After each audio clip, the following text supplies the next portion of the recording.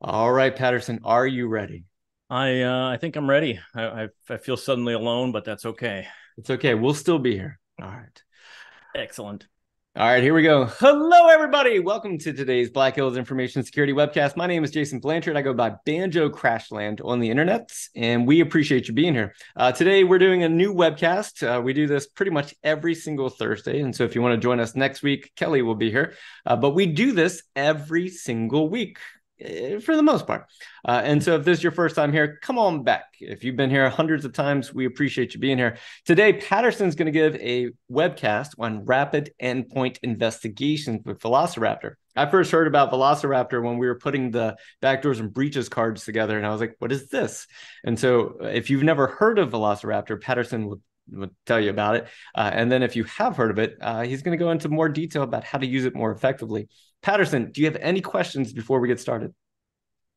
Negative.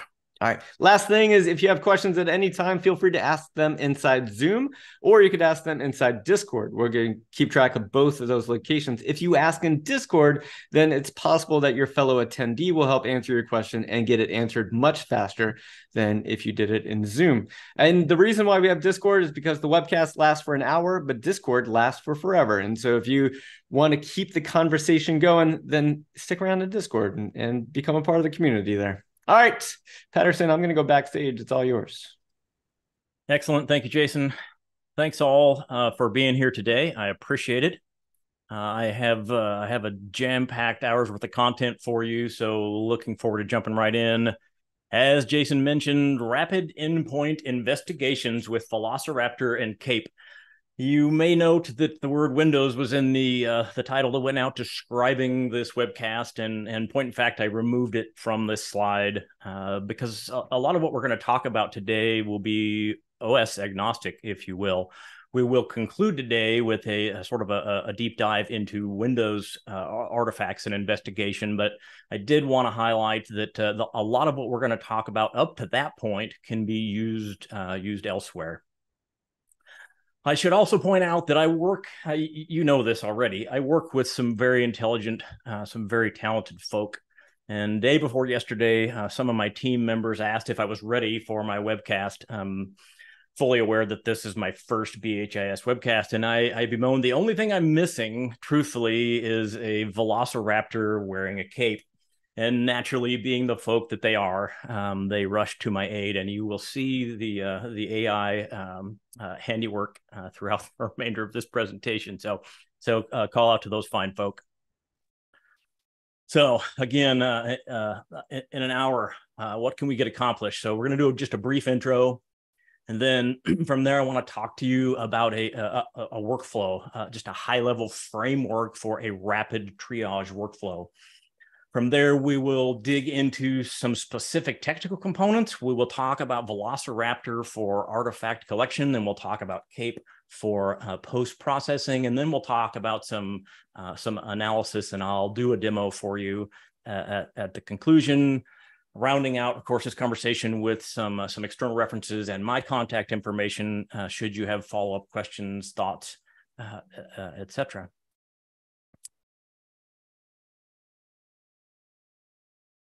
I don't know if anyone here is familiar or a fan of Grand Thumb, but I like Grand Thumb as a YouTube personality, and whenever he does a series or session, he starts with a premise and then he shifts directly to credentialing. And the reason that he does that is to say, there are lots of opinions out there, lots of approaches, lots of ideas. Why on earth should you listen to me? And that's a valid question. I think it's an important question for you to ask. It will help you determine the value of the content that is to follow. My name is Patterson Cake, and I am a digital forensics and incident response consultant for Black Hills Information Security. I have been doing DFIR specifically as a career focus for the last 3 or 4 years. I've been in and around IT, InfoSec for a long time, tangentially engaged in incident response, but it has been effectively my day job for about the last 3 years to respond to enterprises in crisis. And you'll note that I have a little df and a big IR under my name, and that's just who I am. That's my approach. I am much more excited and interested in the active incident response components. And I'm not a digital forensics nerd, and I don't mean that as an insult. I love those people. I love having them on my team. I love working with them. But I am extremely interested and excited and passionate about actionable intelligence. So if you call me and or my team to come help you in the midst of incident response crisis, that's what excites me. And when you call me, frankly, usually you have three imminent questions. One is, how did this happen? How did the threat actor engage in our environment? Two is, where have they been? And three is, what have they done? Everything that follows, truthfully, is my effort to arrive at those answers quickly and accurately so that we can frame the situation and then we can move forward with the rest of the incident response process. So that's my perspective. That bookends everything we're going to talk about today. Again, laser focused on actionable intelligence in the midst of crisis. If you've been in the midst of crisis, I'm sure you're well aware that chaos often ensues. And I'm fond of the notion, the phraseology that complexity is the enemy of security. I really believe that to be true. So I work overtime to oversimplify as much as I possibly can. And this is my super high level oversimplified view of your entire world. And so when you engage with me and or my team in active incident response, this is where I start my perspective. And the attack surface portion on the right really is just all the things that matter to you from an IT perspective, all your systems, your data, your assets, your whole world, again, from an IT InfoSec perspective. The point of impact for the rest of this conversation, again, we're going to assume that something bad happened. You don't engage with me and or my team. You don't engage your IR plan, et cetera, unless and until something happens. And so often my point of focus is the point of impact. What do you know about what happened, the bad things that happened? And so at the outset, can I draw on there easily? Yes, I can. The outset, I'm going to be laser focused right here, point of impact. You've had an alert. You've investigated the alert. It's transitioned to an event, potentially an incident in your environment. And that alert comes with a bunch of clues. It comes with context, date, time, username, process name, et cetera. So again, right out of the gate, in the context of your entire IT infrastructure, we're going to focus on initial point of impact. And then my goal throughout this process is going to be to help you identify the attack extents. And what I mean by that phraseology is I want to identify everywhere the threat actor has been and everything the threat actor has done. And if I do that, and I do that well, it sets us up for success moving into containment, eradication, remediation, recovery, et cetera, et cetera. I have to work at it. And so that's why I kind of make a singular point out of this to remain focused on those goals. And then throughout this process, as we gain clues, insight, indicators, we'll adjust our perspective. We will continue to broaden our gaze, ultimately trying to find, again, the outermost extent of threat actor and or unauthorized changes in your environment.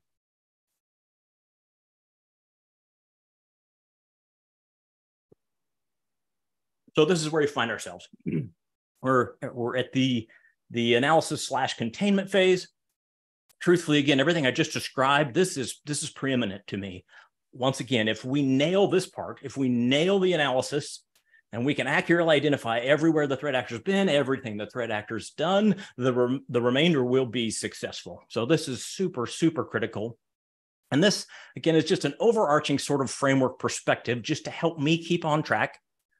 And we have the same general categories that we had just a minute ago: attack surface with the addition of indicators and capabilities. And attack surface is your world, the things you care about, broken down categorically for no other reason, honestly, than to switch to the next column, which are indicators. Where are we going to find threat actor behaviors, activity, actions in your environment? Memory, identity, network, and disk. Again, those are just loose constructs. They're not technically discrete. And I put them there once again for me and potentially for you as a reminder. For example, if we are working, our initial alert is based on a running process, then we're probably staring at indicators in memory. We could then pivot from those indicators in memory. We know that everything that runs on a Windows operating system runs in the context of a user. So we might then pivot based on initial indicators in memory to identity, the account in question. We might then pivot to, were there any network-related activities associated with the initial process? You get the idea. And then last but not least, on the right-hand side, we have your capabilities. These are the things that give us visibility into memory, identity, network, and disk in your attack surface environment. And once again, this is where we start our adventure together. And if you will give me, if we can provide visibility into all these areas, into each of these attack surfaces, then we can and we will find the threat actor and what the threat actor has done. I'm fond of the idea that the threat actor is not a wizard and malware is not magic. If we can see into these components, we can indeed successfully accomplish this piece. And the methodology that follows is born out of a couple dozen significant active threat actor engagements over the last couple of years.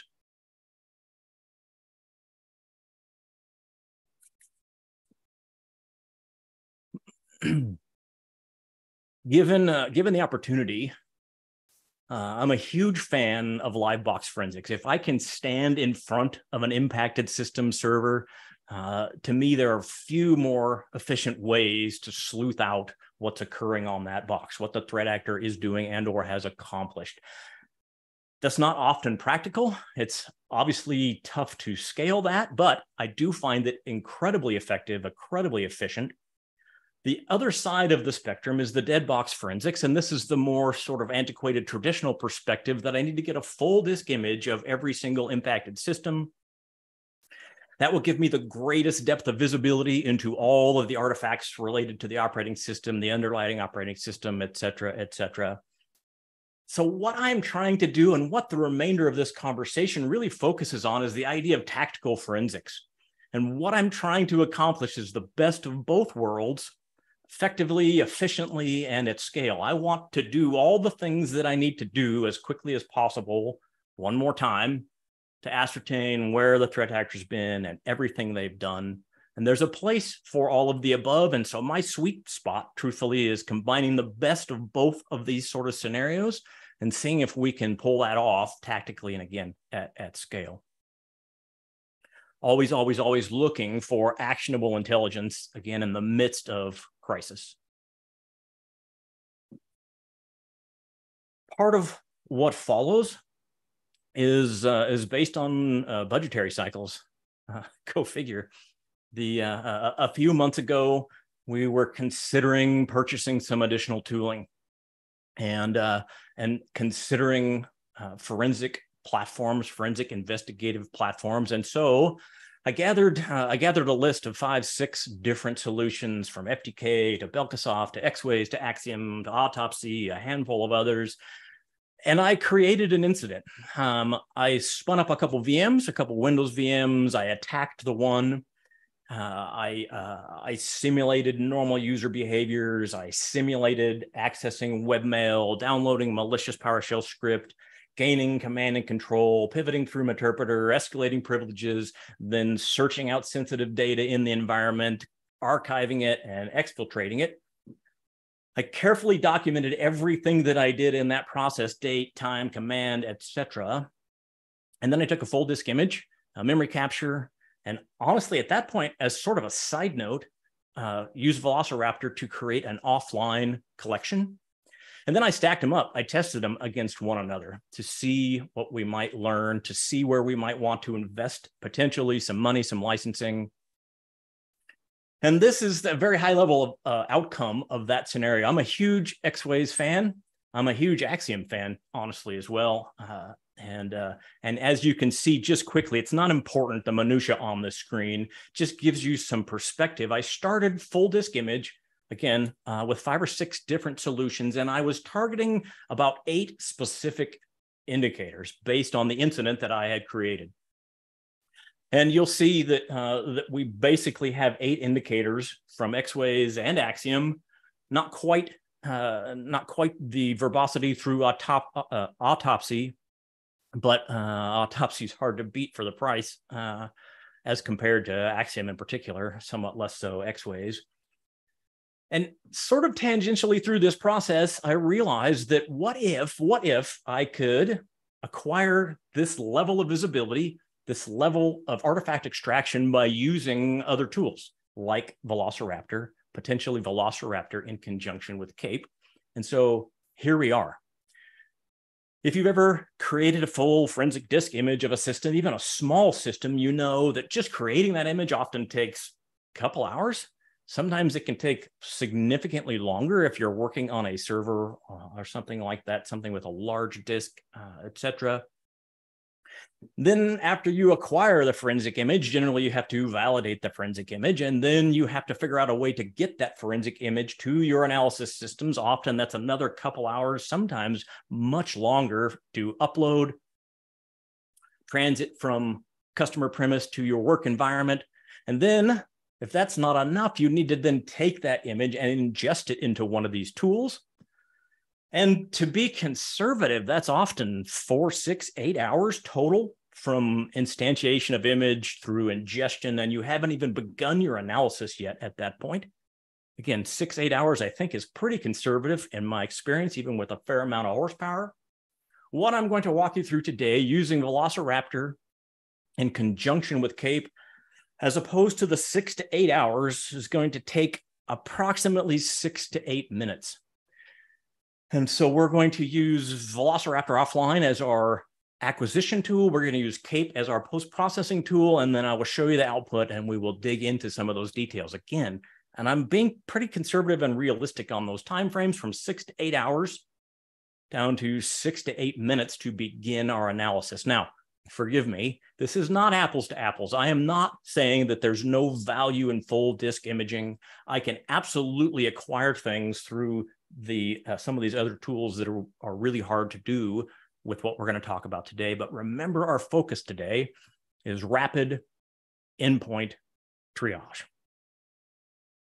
Oh, and by the way, this is a fascinating exercise. I would strongly suggest that you do exactly this with any diagnostic tools, any forensic tools that you are currently using and or hope to use. Very, very illuminating.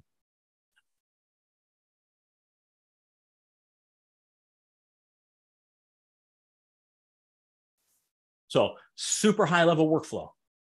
Seriously, we got one whole slide on my rapid triage workflow. I love the idea of triage, and that specifically centers around the notion triage in that something bad has happened.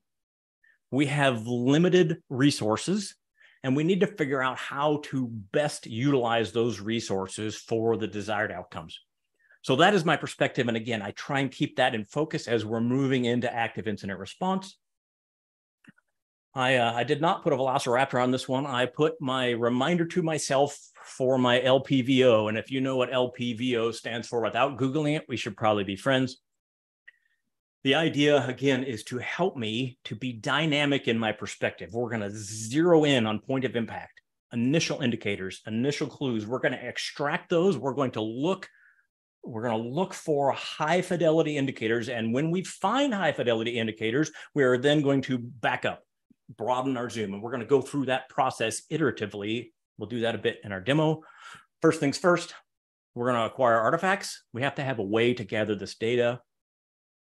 I want to point out, and I meant to do it on a previous slide, I want to point out if you have tooling already, I think your highest priority is to learn to use the tooling you have. If we get to the end of this exercise and or when you test your tooling, you find you need new tooling, then awesome. But priority one is not to run out and buy something different or download something new, in my humble opinion. Once we acquire the artifacts, we got to do something with them. Usually we need to parse them in some way, shape, or form. Again, we're going to focus intensely initially on the point of impact. What started this conversation? Alert, event, initial indicators. And as we do that, the next steps are going to increase our context. We need to gain a little bit larger perspective, moving outward from our point of impact. From there, we're going to look for indicators of compromise. Sometimes I just like to call them clues, truthfully, because indicators of compromise immediately sounds negative. And somewhere in this process, we're looking for clues. We don't know necessarily that that IP address is evil. We're working to come to that conclusion.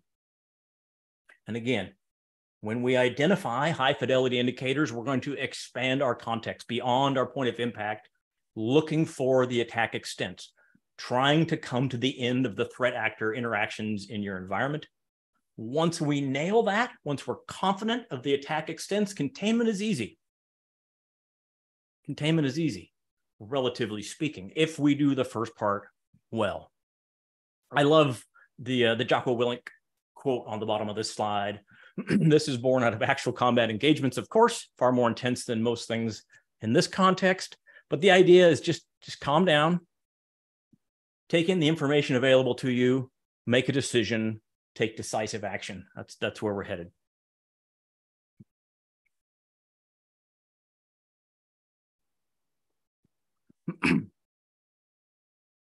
Now we're going to shift our focus ever so slightly again from that initial sort of methodology framework to an actual Windows system. We're going to pivot and recognize that in terms of attack surface for our scenario, we're looking at an endpoint, we're looking at a Windows endpoint. And so we have to make some decisions about our initial artifact collection. And this is just a short list of things that I want, of what I believe to be high value triage components specifically for Windows. I absolutely want event logs, shock. I want MFT if at all possible. Given the opportunity again to find that sweet spot, the tactical forensics between live box and dead box forensics, if you can give me insight into what's happening network from a netstat with some detail, fantastic. Honestly, my favorite artifact, especially when it comes to live box forensics, is running process with command line. I don't think there's any quicker way to ascertain if evil is happening on an endpoint, a Windows endpoint in particular, than running process with command line. Autoruns is a fantastic compilation. It's a sysinternals component. Autoruns looks for persistence locations primarily. A lot of the work has been done for me in querying those, again, from a triage perspective, consolidating and making it easy to ingest and review. If at all possible, I'd really like artifacts of execution. And what I mean by that are, can you tell me what things ran on that system? So we're thinking of things like shimcache, amcache, et cetera, to just determine, did PowerShell execute? Did cmd.exe execute? Last and definitely not least, especially if we're dealing with a Windows endpoint used by a standard user, desktop, laptop, web actions and history are significantly important. These are the things I want. And you'll notice, again, these would all, for the most part, be bundled up in a full disk image, definitely full disk image plus memory. But I want to see if we can tactically acquire those, again, through our pal Velociraptor, and then do parsing with KAPE. I think maybe I use Velociraptor oddly. And that's part of the reason for this conversation is I have sort of made it my own, and I had specific goals in mind. And so I'm not excited about spinning up infrastructure in response to active incident response. It's time consuming, it's costly. So I started using Velociraptor offline collector, and offline collector just means that the Velociraptor agent is not directly communicating with a Velociraptor server. And so I'm going to show you how we go about doing this momentarily. I'm looking to create a discrete executable that I can provide to you as my client or customer that you can use, you can detonate, you can execute on a Windows endpoint and collect the data for me that I need. No Velociraptor server required, no Velociraptor server communications required. Again, I'll show you how to do that in just a minute. Why would I do this? You know, KAPE can collect lots of collection options. Again, two primary reasons that I have chosen to leverage Velociraptor like this. One, again, significantly is no infrastructure. I can create an offline collector for you in, I don't know, 2 minutes. And secondarily, I've done this dozens and dozens and dozens, hundreds of times, and it works. It's tried and true. It works for me. Again, if you have other solutions to acquire these artifacts, sweet, go for it. I'm going to demonstrate how this might work, obviously moving into demo. I'll show you specifically. Basically, what we're going to do is we're going to download the Velociraptor executable. We're going to execute it with GUI. We're going to use a web interface to configure artifact selection because it's easy, quick, simple, and we're going to choose these artifacts: the KAPE triage package, netstat enriched auto runs, and PS list. And then we'll see at the end of that collection creation process, we have two options. We have several options, but I'm going to talk about two options. We can use this executable to acquire all of these forensic artifacts and then package them up into a zip file. And then we can manually move that across the network, USB, etc. Or one of my favorite ways to leverage this is to have that executable create the archive package and then automatically upload it to a pre-staged secured S3 bucket. And then I will be demonstrating how we then work that information through EC2 momentarily. Extremely powerful, extremely svelte. It's about a 56 megabyte package, as I recall. We can distribute that package via GPO. I've done this at scale across hundreds and hundreds of endpoints in an enterprise organization. And again, you can probably tell I'm excited about it because, well, it works.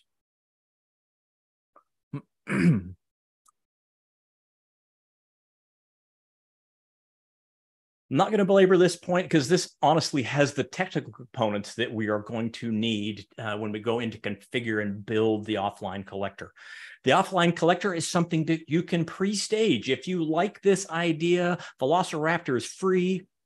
You can go download that component. You can fire up the GUI. You can walk through this. You can pre-stage a collector that archives to zip. You can pre-stage a collector that uploads to S3. You can test it. You can try it. You can have it just sitting around waiting. Hopefully, you will never need it. But if you do, good to go. Save yourself 5 minutes. And obviously, you're going to want to familiarize yourself with the process. So we're going to instantiate the executable. We're going to log into the web UI. We're going to configure these individual artifacts, KAPE files, network, netstat enriched, PS list, auto runs, and away we go. A few configurable parameters. We're going to decide whether we want to do to zip file or to S3. There are other options, again, GCP, Azure, that kind of thing. We're going to grab that package. We're going to figure out where we want it, figure out how we're going to distribute it. Then we're going to execute it on any and every system where we want to collect these artifacts. We're going to run it as administrator. That's important. And then we have a compendium. We have a zip archive. It's either local and or S3 in our scenarios. And we're ready to move into the next portion of this conversation, which is the parsing followed by analysis. Oh, incidentally, if you like this part and you don't want to move into using KAPE, for example, I've had tremendous success in using the output of the Velociraptor offline collector with other tools, Axiom in particular. Axiom does a fantastic job of ingesting this data, categorizing it, normalizing it. So again, you don't have to use this in conjunction with KAPE.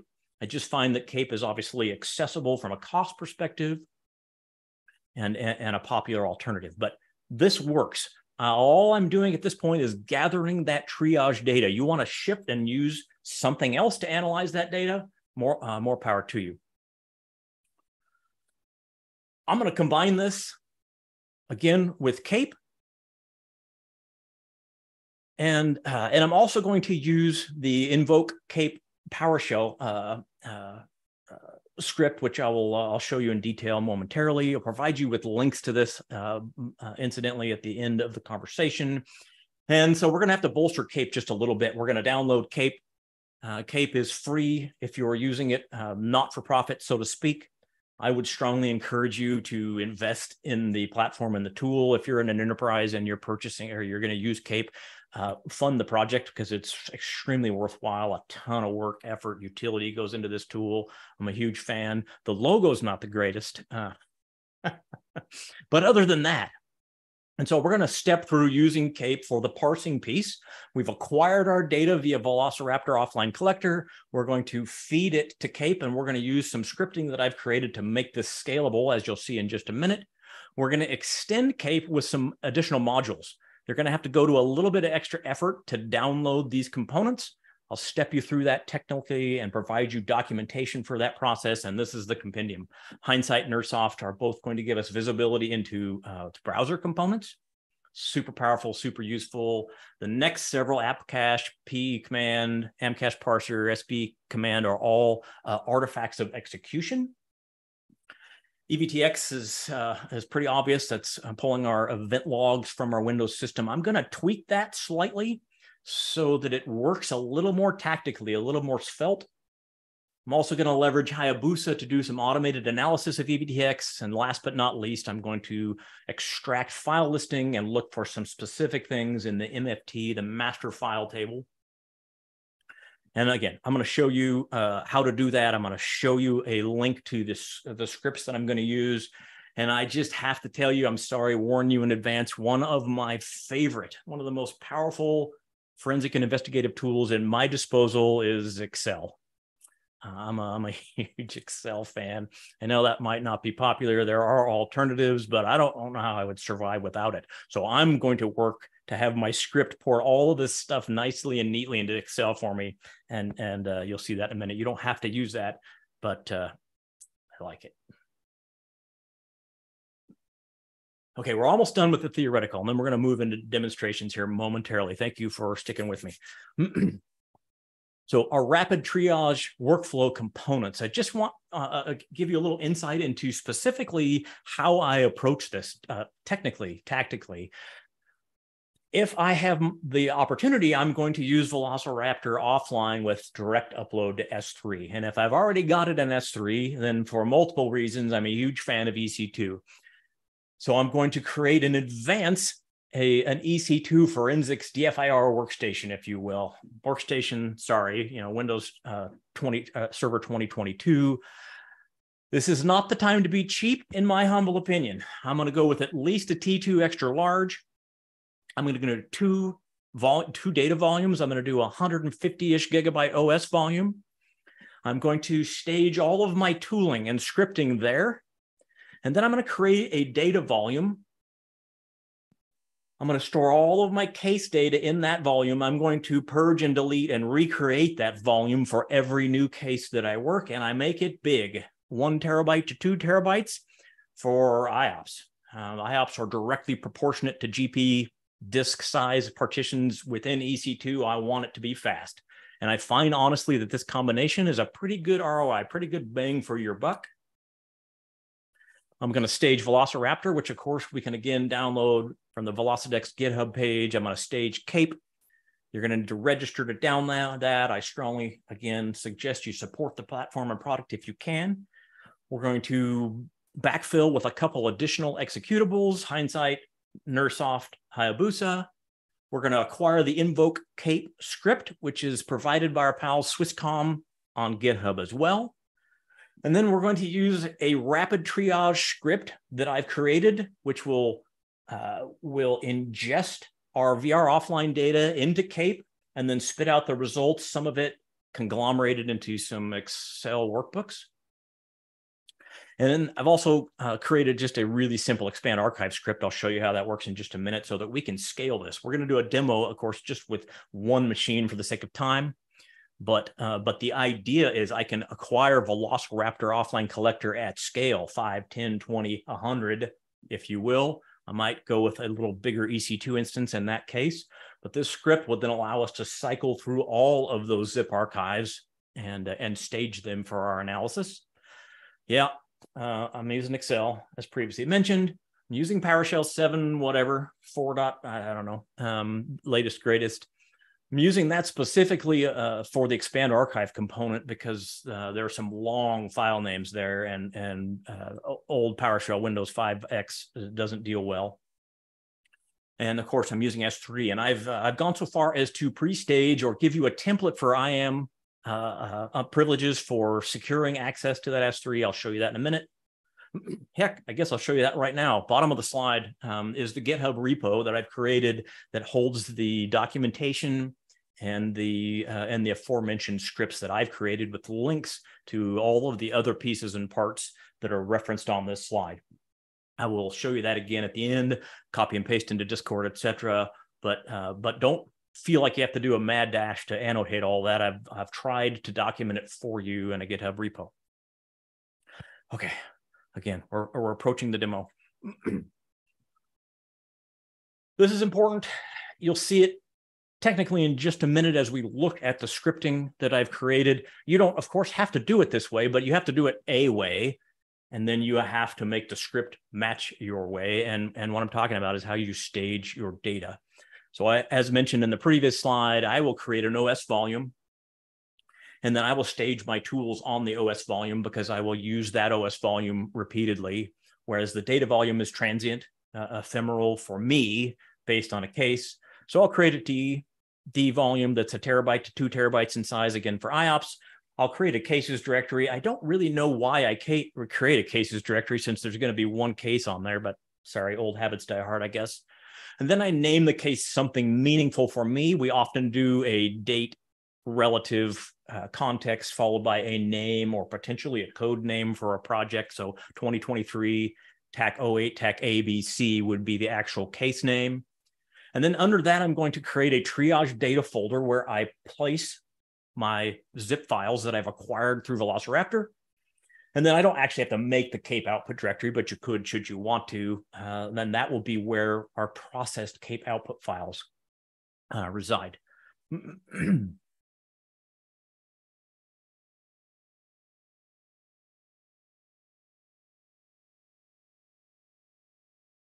So this is just a reminder for me as I progress into this part. I've got to be honest, and I work constantly. I work regularly to silence my inner nerd.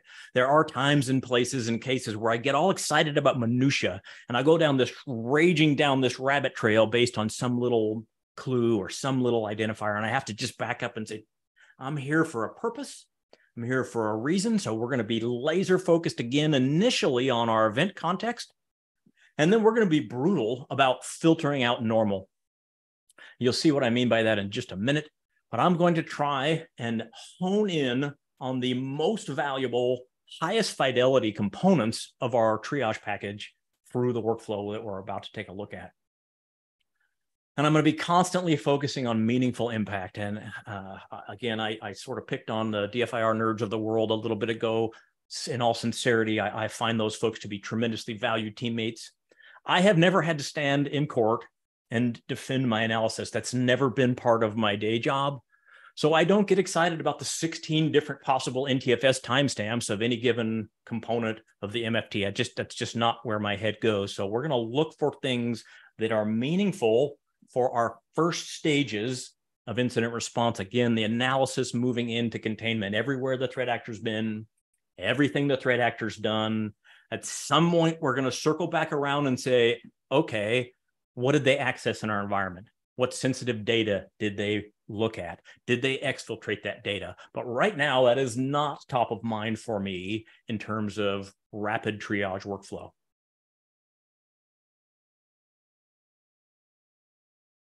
I mean it, we're almost to demo time, which I'm a little frightened about, live demo. I'm sure it'll be fine. I am going to step through the scripted process and at least an introductory component of the analysis of the parsed data. And this is just a high-level idea. Again, given the opportunity, I'm a huge fan of running process with command line. That's probably where I start. I failed horribly when I created this initial demo, and I forgot to gather this for workstation 1. So I do not have that.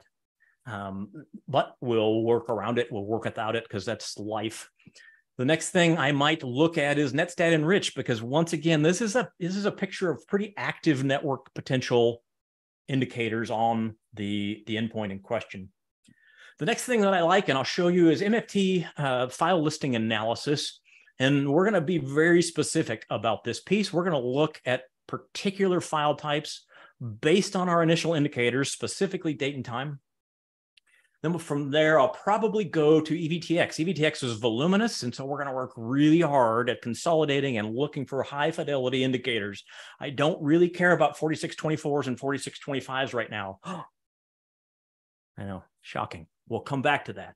Successful auth, unsuccessful auth, in case you're wondering. So now I'm frightened. All right. I made all the things bigger. Thank you, Jason. He's a good guy to have in your corner. It's probably still too small, but welcome to my EC2 instance. And boy, it was really tempting to actually script all this, record it, make GIFs, PowerPoints. I didn't. So this is either going to work or you're going to forgive me because we're going to go live. So this is my T2 extra large. Windows 2022 server, pre-staged. Again, OS volume is going to be semi-permanent. I've got my tools staged yonder. And what's super annoying is that just will not stay large no matter how hard I try. Oh, well, you get the idea. Not super important. 150 gig OS drive, 1 terabyte data volume. This is where I'm going to stage my cases. Excuse me. And this, again, this is important. We'll see this in just a minute. You need to decide how you want to approach this. And then depending on, that looks large, is that large? There you go.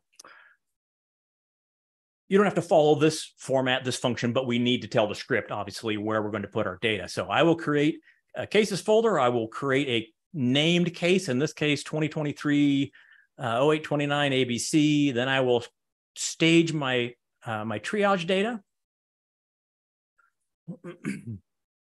And here you go. I've pre-staged workstation 1 and workstation 2. And again, we're going to feed these paths, this format information to our script in just a minute. Oh boy, that's a little noisy, sorry, but we're going to step through it, so bear with me. So if you want to use Expand Archive, I've created an Expand Archive triage data script for you. And if you're doing one zip file, it's probably easier just to manually unzip it. If you're doing a whole bunch of zip files, then this is kind of slick. And basically what you're going to do is point to your case name. You're going to make sure that this path is appropriate to your triage data. And if there's 1, 5, 20, whatever, then this will just cycle through, unzip them, create file folders for each of them like we see here. Not very fancy, not very elite, but utilitarian. Again, if I'm looking to do 10, 20, whatever, and of course, this is on the GitHub repo. This is the one you're going to need to use PowerShell 7 for, or it's not going to like you. This is tiny, but it doesn't matter for the moment. We're going to go to Velociraptor GitHub. We're going to grab the latest stable release of Velociraptor 7.0-4 currently, or at least moments ago. We're going to download that executable. I've staged it in my tools directory. I'm going to instantiate the executable using the GUI, and I hope it works because this is a live demo. And we're going to see how fast we can do this. This is all we need to do. We don't need infrastructure. I got it. Thanks. Go away. We're going to fire up Velociraptor. All we did literally is invoke the executable with the GUI switch. If you click on this little expand sidebar, we're going to go to server artifacts. Then we're going to go to the little paper airplane looking icon, which is build offline collector. And this is where we're going to pick and choose the collections that we want to acquire. So we can just start typing here, KAPE, for example. We just click on that and it adds that to our artifact sources. We can keep going. Netstat. I want Netstat enriched. PS list. Windows System PS list. Auto runs. System internals auto runs. I've now selected all of those. We can go to configure parameters. We should see each of those in the list. If you missed one, you can go back, search, pick. We do need to configure this just a little. KAPE in particular, we're going to click on the configure option. I'm going to use the KAPE triage package. All I need to do is collect this. You want to stare at what's in this package? Well, there's the list. You can look at it later.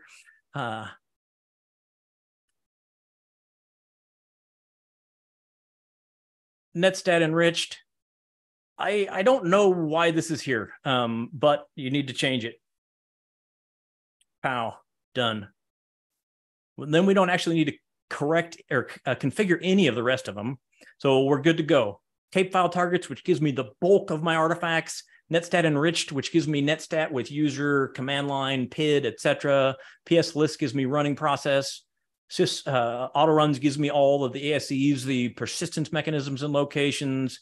And this is all I need. This gets me 98, 99% of what I need for my tactical analysis.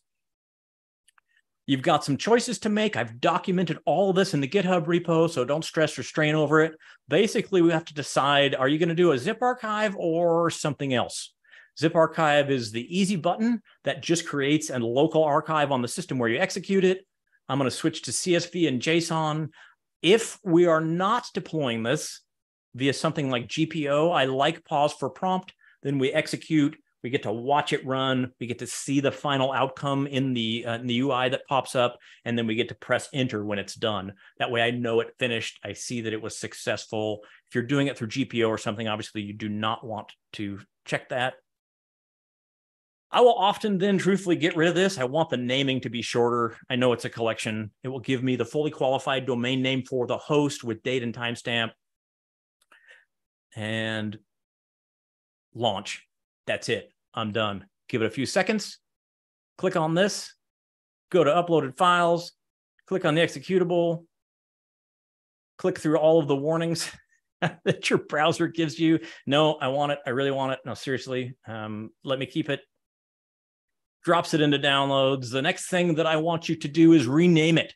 It will be named the same thing. And so you want to name it something meaningful. VR offline collector, x64, whatever. I'm a fan of some phraseology based on the contents of your collector. But rename that. Otherwise, literally, it will just be repetitively named and you'll confuse yourself and everyone around you. We're done. That simple to create that initial connector. Then I provide that connector to you, provide it for download, provide it for execution. Again, GPO deployment, for example, we execute that as administrator on your Windows system. And this is what we get. Again, about a 56 meg package. I ran this on my EC2 instance just for kicks. Generally, I get somewhere around 200 to 300 megabytes. That can vary somewhat drastically depending upon the endpoint. The other day, I accidentally picked up a memory dump and got about a 6 gig collector upload. I was pretty confused at the outset. So your mileage will vary. That's partly why I like S3, because S3, of course, is extensible. That's part one. Super simple. Documented in GitHub. If you didn't catch all of that, we've created our collector. You can pre-stage your collector. You've got it sitting there just in case you need it. Test it. Test it. Test it. Test it on your local system. Test it on a server. Make sure it works.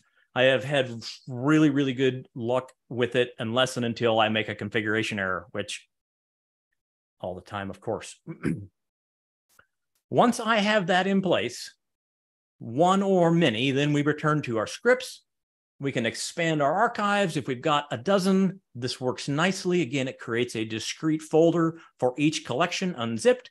If you've just got one or two, probably easier just to, do you like high-spelled triage? Why do you not notice that until you're right in the middle of demonstrating in front of hundreds of people? That's a new word I make up. KAPE rapid triage. Anyway, not important.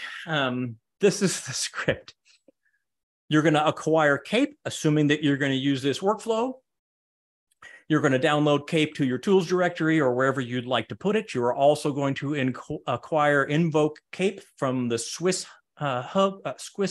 GitHub repo linked in my GitHub page. You're going to make sure that all of these match how you decided to stage your data. You can do it however you want, but this is important, obviously, in terms of the parsing of our data.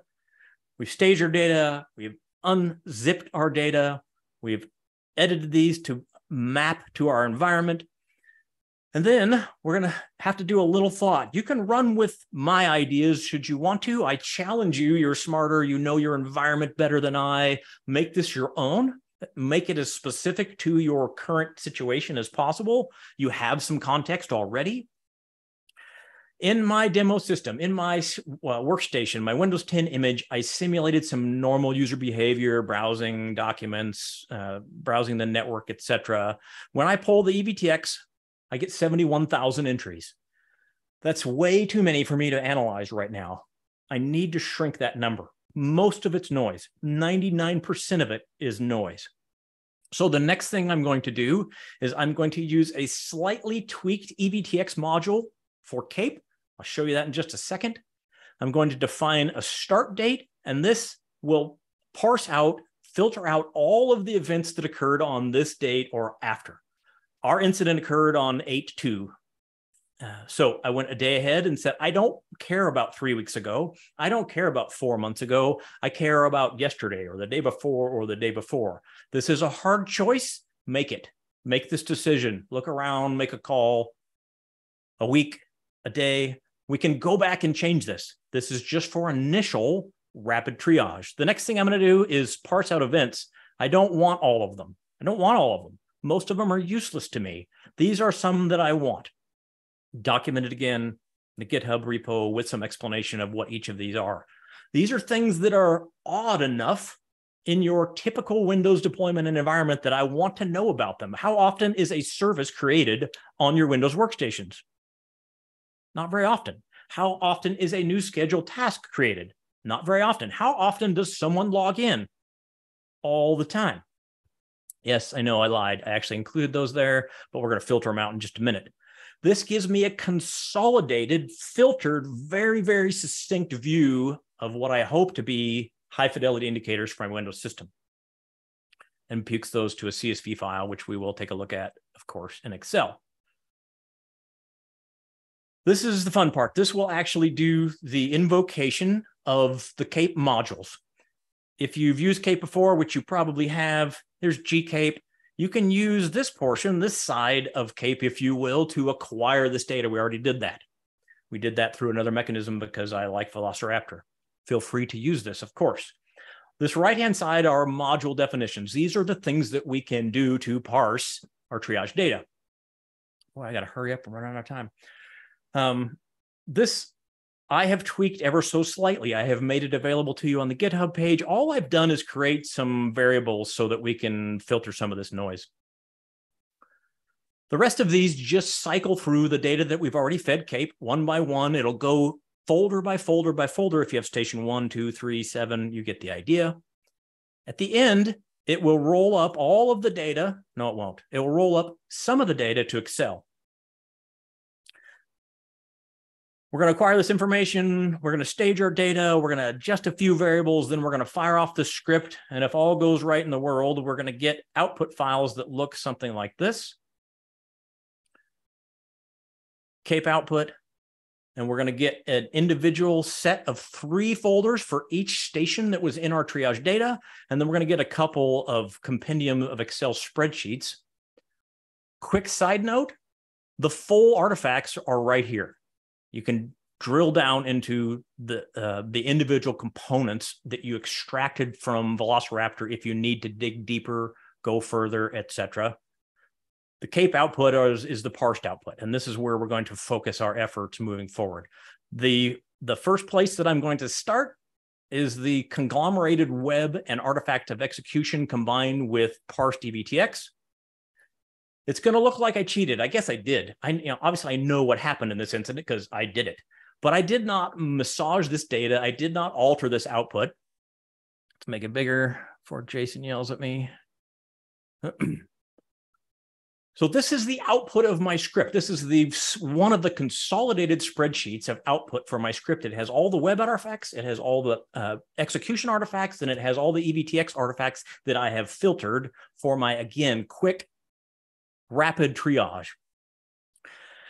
This one's awesome. The hindsight one, it was already pre-filtered. It's already color-coded. This is just where the spreadsheet instantiates. I might start here because I'm here. This is probably not where I would choose initially, but I'm here. So right out of the gate, I just love filtering. I am going to try my very best to isolate weirdness. So I'm here now. We might as well look around. Probably I want download and login. Lots of other noise, but show me download and login. And again, yes, I'm cheating on one level. On another level, this is exactly what I would do in real life. And does this look concerning to anyone? The answer is, of course, yes.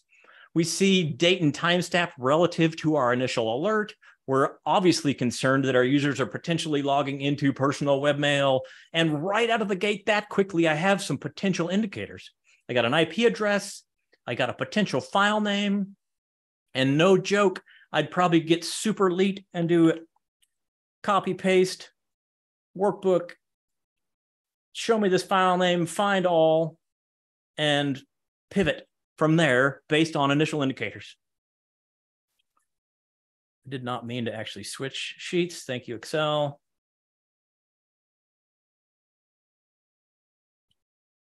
Back to the timeline. Again, I'm there, so I might start there. That would not be my philosophical approach, but I found myself there. I'm like, I got to look. This is a fantastic tool and program, hindsight for the win. And then I'm going to start moving left. I can't help myself. Downloads view. I'm probably going to look there because, again, I did not stage this intentionally. I did not alter this data. This literally came as the singular incident of multiple potential simulated user behaviors. And once again, just from that simple view, we got a potential malicious IP address, a potential malicious file name. I know that seems too easy. It probably is in real life because your users are more busy than I was in staging this data. So I'll often then shift left. Hayabusa is my friend, again, because it's done some automated analysis for me. I'm going to do the Excel things because that's what you do. I'm going to highlight the whole sheet. I'm going to filter. I'm going to sort by date. Thank you very much. Then the next thing I'm going to do is say info. I don't want info. Lame. No lows, no mediums. Give me highs and criticals. Zoom in.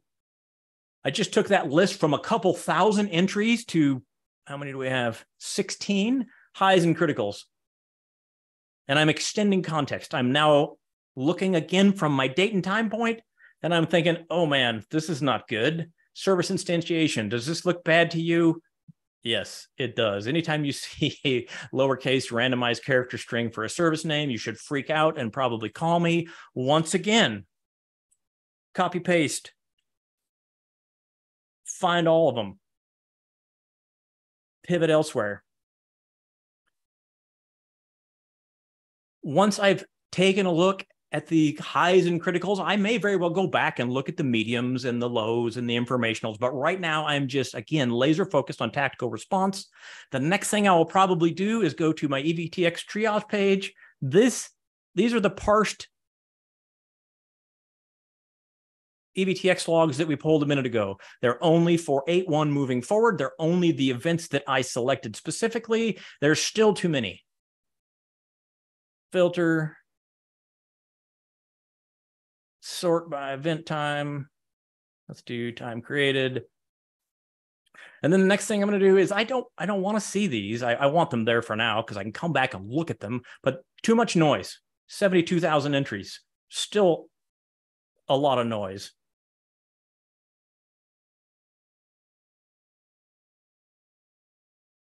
Service instantiation, Defender alerts, service instantiation, real-time protection disabled on Defender. Again, I went from 72,000 entries to 5 or 6 entries just with some simple, brutal, honestly, filtering. Do I want to go back and look at that stuff? Yeah, I do. But right now I'm looking for tactical information, ideally to feed to other teammates, to other coworkers, say, here's a service name, here's an IP address, here's a file name, go to the SIM.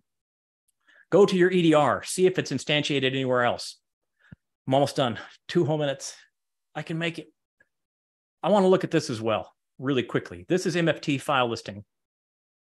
This, oh, I lied. This is MFT file listing, and then it is filtered specifically by extension, file extension. That is part of the, where is it?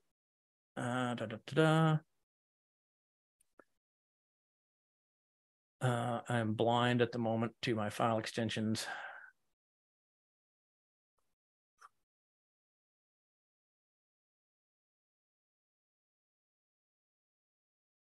Okay.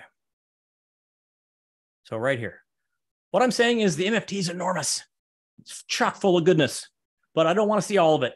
I just want to see executables, zip files, PowerShell files, DLLs, you name it. You decide, you can alter the script. And then we go again from potentially hundreds of thousands of entries to discrete entries specific to those file types. I'm going to filter. I'm going to try and filter.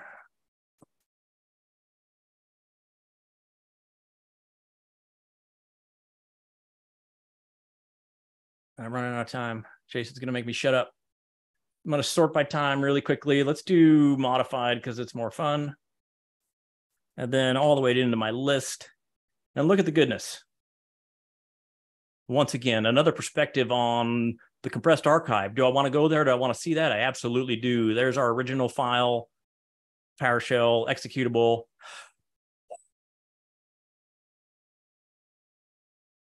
Find attack extents, win the day. Well done. Well done, Patterson. I'm exhausted. I know. I'm sure you're all Good exhausted. job. Oh, they didn't want you to stop. They're like, Yeah. let's go for 2 hours. Hey, so first of all, Patterson, fantastic job. Yes. Thank you so much for sharing your knowledge with the community. Thank you for coming to join us at Black Hills and doing what you do for us. We do have an incident response service. If you ever want to hire us, unfortunately, you find yourself in a situation where you need to hire us. We're there for you. We have IR retainers. That's not why we're doing this webcast. I just wanted to make sure every once in a while people are like, why didn't you tell us that you have this service? And I'm like, I'm sorry. We suck at capitalism. My bad. All right. So Patterson, we probably have some questions. So can you stick around for about 10 minutes or so? We can do some rapid fire questions. I could talk about this all day. So All right. yes, absolutely. Nice. Yeah. So thank you so much for joining us for today's Black Hills Information Security webcast. I'm going to share my screen real quick. So Patterson, stop sharing your screen. I'm going to share Discord for one moment, and I'm just going to let everyone know, if you are in the Discord server, if you're currently watching this webcast, let us know. So we're doing a Book It style type thing. If you are of a certain age, then you remember Book It from Pizza Hut when you were younger. If you read 10 books and you got your teacher to sign off on it, you could take it to Pizza Hut and then they would give you a free personal pan pizza. Now we're doing something similar, that if you engage in the chats during our webcast, and I know some of you are like, but I can't use Discord at work, and like, we'll figure out something about that. But if you are in Discord, let us know that you're here by actually posting something, either a gift or something, so that way we knew you were here, just because you were here, but you didn't do anything. Just same thing like Book It. You actually had to read the book, or like say you read the book. All right. So with all that said, thank you so much for joining us. We're going to stick around for about 10 minutes of Q&A, which means if you had a question that wasn't quite asked yet, and I know that the chat is just going insane right now, but we'll let that settle down in a minute. But if you have a question inside Zoom, a couple things. Patterson, you just released a blog. That blog is available here in Discord. If you scroll all the way down the nav bar, get to the BHSI blogs, you'll find Patterson's new blog, and it just got released online. And so thank you for writing that and putting that out there. Your GitHub is fantastic. I've already gotten some compliments back for how the write-ups are and everything out there. So thanks for putting that out there. Can I interrupt you for just a second? Yeah. I feel like we didn't get final thoughts from Patterson. Patterson, if you just sum up like one or two things, if they learn nothing else, what can they, like, just final thoughts with Patterson Cake? Final thoughts. Most important takeaway. Honestly, I think that you owe it to your organization to develop an approach, a methodology that's yours.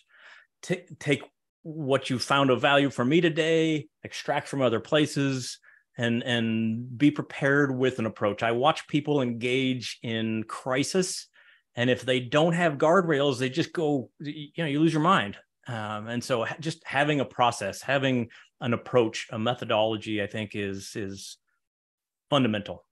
Super, super important to manage that chaos crisis well. Yeah. If only there was a card game out there that would allow people to do tabletop exercises ahead of time to develop a process. Maybe we should create it. No. Yeah. If only. Yeah. Let's not assume people know what we're talking about. Yeah.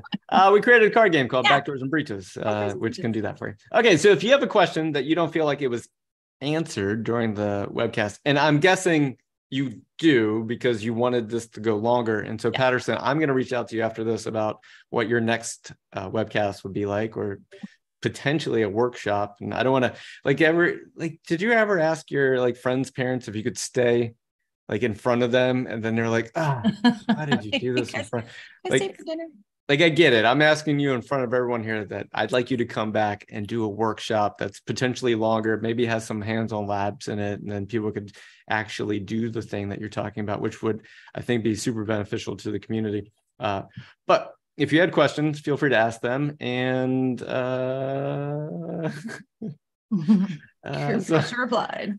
It's almost like passive aggressive much, and I'm like, what did I say? No, not passive aggressive. Just I like dead meat. He's like group pressure applied. That's pretty much. All right, so here would go. Would you typically still start the dead machine captures right after you have your VR artifacts? Oh, that's a great question. So the answer is probably not. Again, I'll be honest that in a great many of the incident response scenarios that I've worked, at the end of the day, the customer is most interested in the tactical forensics. Full box forensics are expensive. We're looking at typically like a 40-hour engagement for a server. So we'll get all the way to the end again of the analysis, containment, eradication piece, and then we go back to the customer and say, I can get you 2% more visibility, and it's going to cost you 40 hours of effort. And so we're very judicious about that. Having said that, obviously we want to make sure that that data is there if we need it. So I follow that up immediately with don't nuke it. Don't destroy the VM. Don't format the drive. Make sure it's there should we need to return to it. But I usually won't start unless I have a pretty clear indicator that it's patient zero, that it's where the outbreak instantiated. Great. That's a great question. What are your thoughts on write blockers when collecting your forensic image you'll be working with? Wow, that's a great question. My thoughts are I don't like messing with them.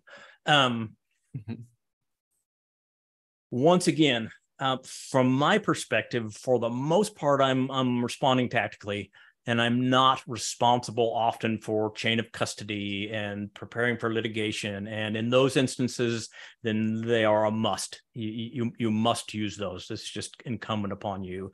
When I'm doing what I'm talking about doing right now, I don't often use them, to be honest. Yeah. Quick question for Deb. Deb, is it Gutenberg or Gutenheim? What's the Gutenberg? Service that Gutenberg. That might change in the future. Right now, it is Gutenberg is the certificate creation. So we send a certificate, CPE, essentially a certificate of you attending this through Gutenberg, which is a service that Zoom. It was the only one. Party. Yeah. And so that gets sent to generally your spam folder. Yeah. We're working on it. Working on a solution. It is the worst phishing looking email. It looks like you attended a webcast. Would you like to click this link and get your certification? I don't know about that. And a lot of you do and take pictures of it and share it. So, Gray Omega says, is there a cheat sheet for effort levels? This would help me with my leadership on setting timing expectations. That's a genius idea. I'm going to have to get back to you on that. No.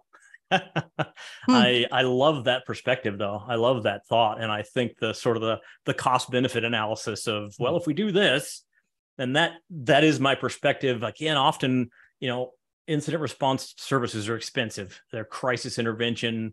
We come at a pretty steep hourly rate. We're worth every penny, of course, but we're very, very judicious with your time. And so we're constantly making that mental calculation. And now I'm going to have to come up with a way to document that, because I think that's genius. But I don't have anything for you right now. Yeah. So here's this question's going to have some context, and it's a great question, Jordan. Thank you for asking it. So when I play backdoors and breaches with clients, and they want to do the memory, they want to take a look at memory, and it's a remote system, and they're like, well, we can pull that with our EDR, like CrowdStrike or this or whatever. And I always ask, when was the last time you did that? And generally the answer is we never have. We just know we have the capability. And so that's the context I'm about to give you with this question. With the size of device RAM increasing and the endpoints being distributed all over the internet in a post-COVID remote work world, do you ever collect full memory captures or even targeted memory captures? Almost never. And that's like heresy in the incident response forensics community. Couple things about that. One, I think we can very effectively and efficiently target the indicators that are existing in memory without grabbing memory. Number one. And number two, somebody already rebooted it.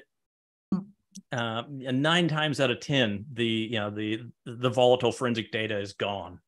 And I'm a cynic. That's part of my job. But I want to target the pieces, parts.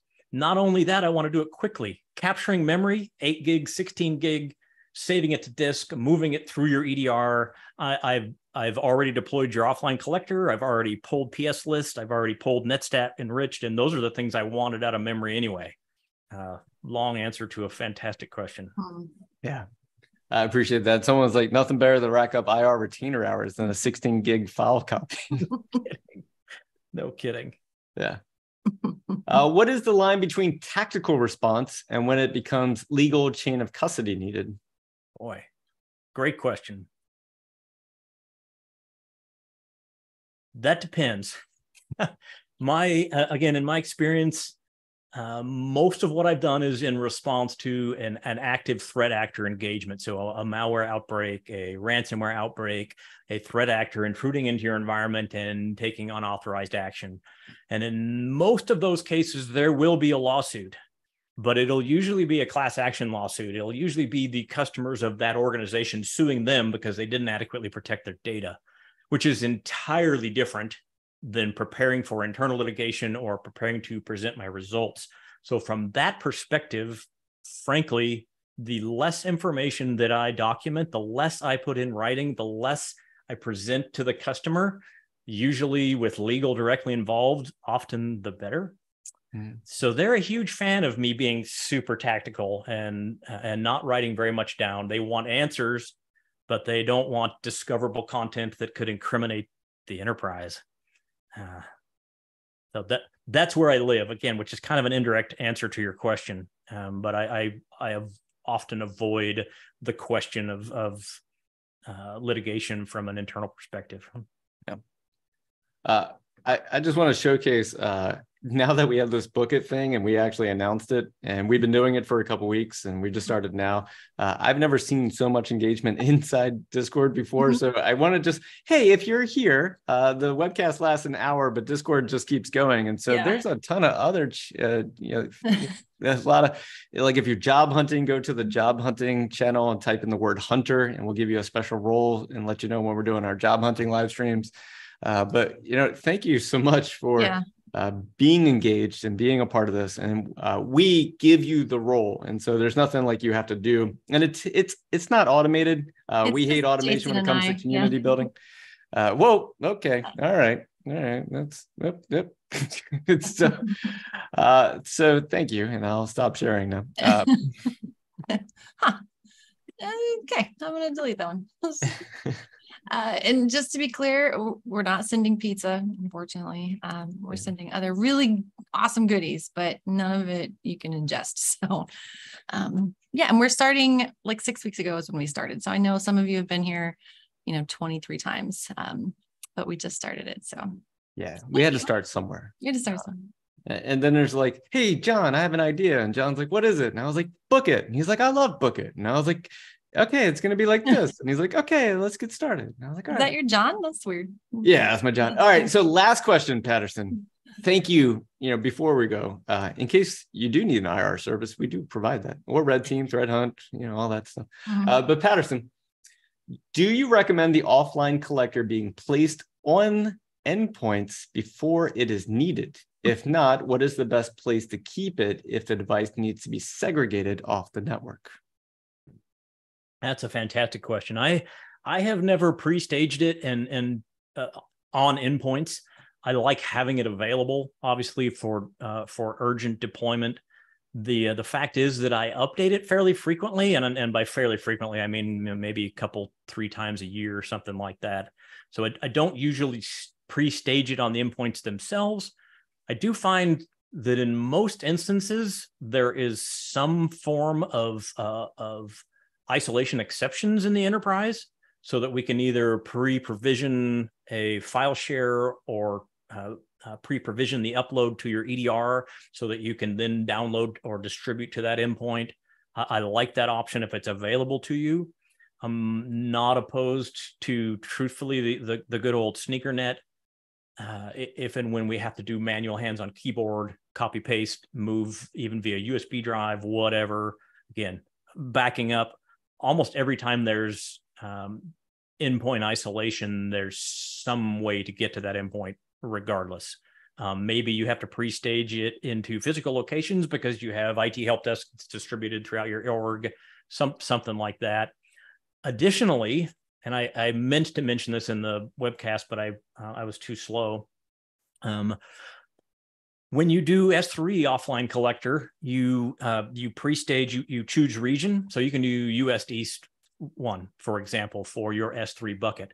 And then I walk around with a list of US East 1 S3 IP ranges to hand to my customers. And so you can literally create that exception in your isolation program, in your EDR, whatever, so that you could not only download the collector, but you could upload the results from the collector and do that pretty safely, because all you've exposed is, well, my S3 bucket or your S3 bucket. So just some potential options. I have one more, maybe last question. Yeah. All right. Okay. Let's do last. It's from Dan, non-webcast question for you. Favorite geek flair from the wall behind you? Patterson. Oh boy. Are they like children? You can't like choose a favorite. It is hard. And what's more to the point is that they are legitimately mostly from my children. So it's like choosing my favorite child's gift. Because the one above the door is my motorcycle.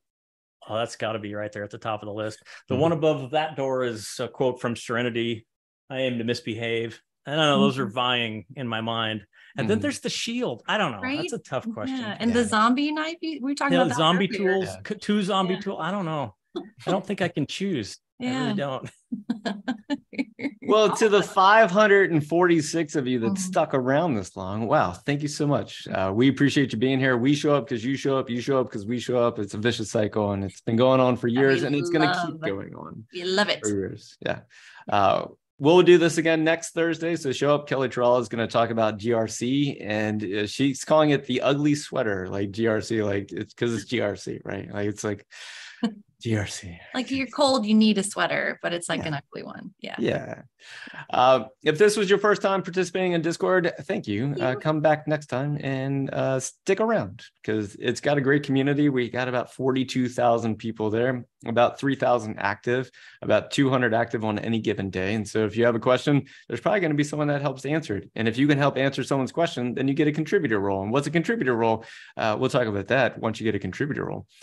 All right, everybody. Thank you so much. If you never ever need a red team threat hunt, continuous pen testing, incident response, SOC, you know where to find us. blackhillsinfosec.com. Patterson, thank you. We appreciate you. Thank you. Appreciate it. Yeah. All right, everyone. We'll see y'all next time. Ryan, kill it with fire, Ryan. Kill it. Come on, Ryan. One job. You have one job.